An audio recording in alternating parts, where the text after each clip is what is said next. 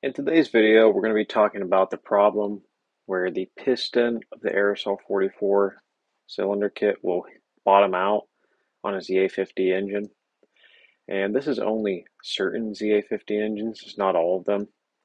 And we'll go over it in detail in a minute what it's hitting, but some you have this problem, some you won't. So if you're having this problem, this video can be helpful for you.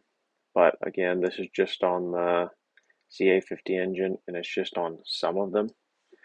So we're going to take a look here inside, and the little corner tabs they sometimes hit on, but that big bottom tab in the bottom middle is what it usually hits on, and you can just break that out. I'd put some Play-Doh or a towel in down there to break it out, but here I'm just going to show you some of the other points that it might possibly hit on.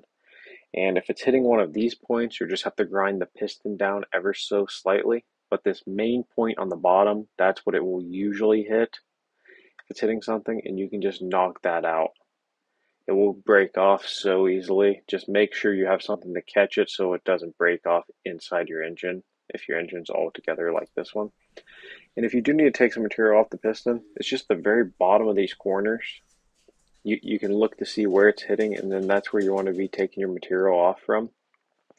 And then this is just on the 45 millimeter cylinder. The 45 will spin clear, no problem. So if you're not looking to get into a project of taking that tab out or grinding down the piston skirt a little bit, the Aerosol 45 will be a good solution for you.